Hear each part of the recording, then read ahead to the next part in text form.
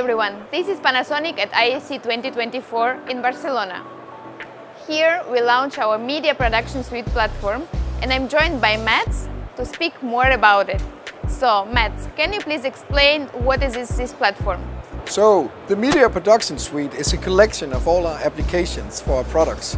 So in the past we've had PTZ Control Center, EasyIP and the auto tracking software, but now we are collecting and merging everything in one application called Media Production Suite.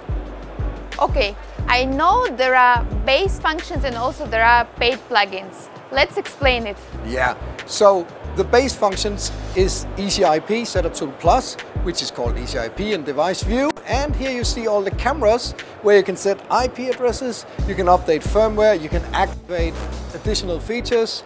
And we have the PTZ Control where we can enable presets, we can do image adjust, we can even use auto tracking if it's built into the camera or if we use it as an additional plugin.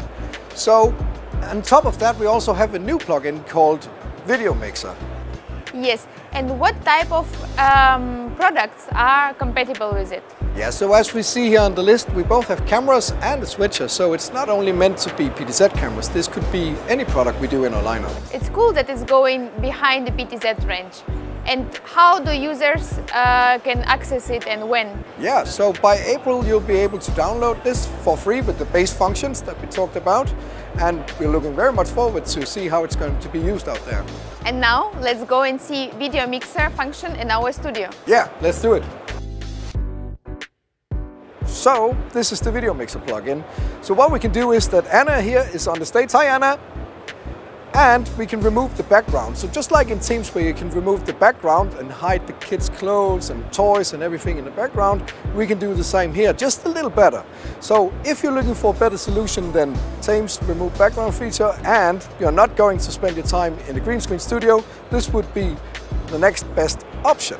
So as you see, it's very easy. We can cut Anna out of the scene and make her appear anywhere. We can do picture-in-pictures and we can even import another person from another place in the world via stream, for instance, and do a live interview.